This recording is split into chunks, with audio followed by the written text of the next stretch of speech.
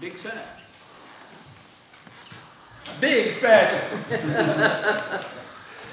You could do some damage with that thing. The second biggest spatula I've ever seen. My wife loves to watch Christmas movies. Some of the rest of you may also like to do that. Yesterday she watched one of her favorites, Home Alone. Yeah, like Home Alone. You remember at the end when the neighbor comes across with the shovel and whacks the two guys? That's what this reminds me of. It's that size. You could do some damage with that. It's great for grilling, which is what we normally think of during this time of the year, but it works real well for that. I suppose you could probably put a meal on that and flip it over too, just right on the stove. Some people grill out all year long. Some people do. James does. But this handles the big jobs. I mean, can you imagine the size of a pancake or omelet that you can deal with that? Or a slab of bacon?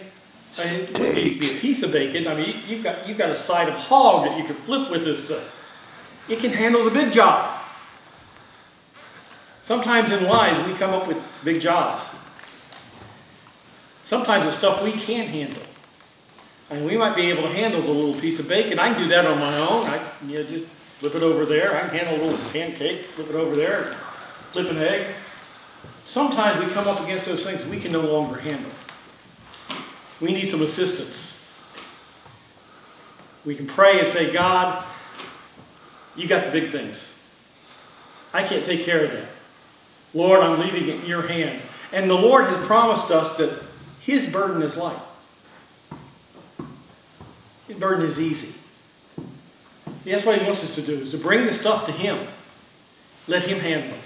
So whenever you see, if you ever see, a spatula this size again, or if you ever just happen to think of this when next time you see a spatula, just remember God's got the big stuff under control. We can trust him with all of that, and we can even trust him with the small stuff. Just let him handle all of it. Leave all your grilling to God.